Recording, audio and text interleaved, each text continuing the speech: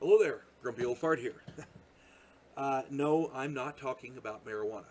When I say Oklahoma pot, I'm not talking about marijuana. I'm talking about an iron pot. Back in 1912, in Oklahoma, a small iron pot was found inside a large piece of coal. So the coal was there, they broke it open, and inside there was a pot. It was found by a worker at the municipal electric plant in Thomas, Oklahoma. I got it wrote down. Let me read it. He had a chunk of coal too big to use, so he broke it with a sledgehammer. The iron pot fell out, leaving its impression, its mold, in the piece of coal. So it did come from inside the coal. It wasn't just in the bin buried under coal. It was inside a big piece. And another employee witnessed this event. So this isn't just him saying it. There's another person there. He had a witness. All right. Coal came from the mines at Wilburton, Oklahoma, and the coal in this mine is surveyed at 312 million years old.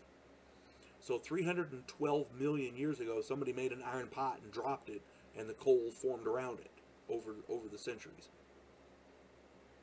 That's what happened. There's nothing else you can get from that. This isn't so-and-so said such and such. The guy had a witness. There was another person there who witnessed what happened. So, you know, this isn't hearsay. It's not opinion. This is a fact. It did in fact happen.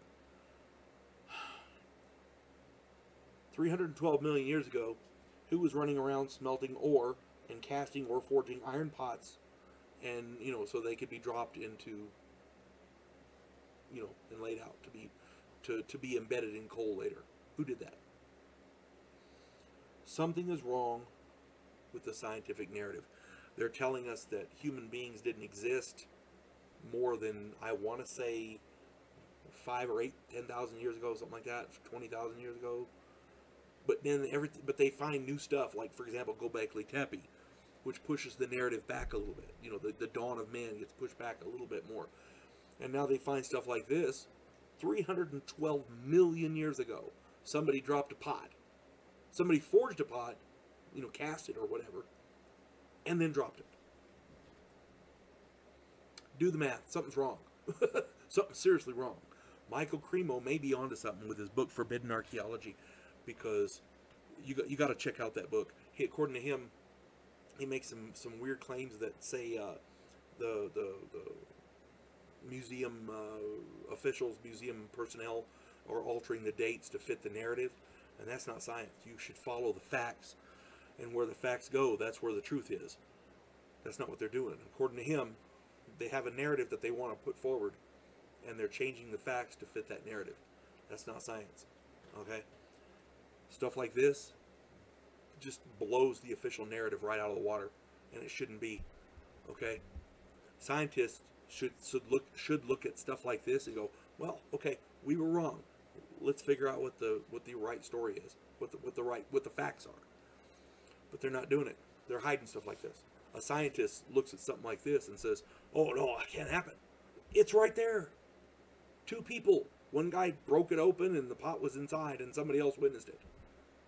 You gonna call them liars? I'm just saying. If it's a hoax, it's a damn hell of a good hoax. I'm just saying.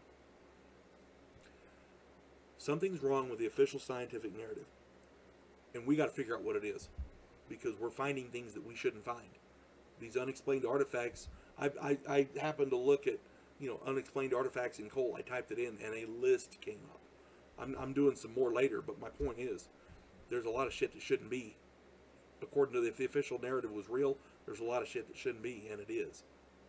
That's all I'm saying. You folks have a good day. God bless one and all.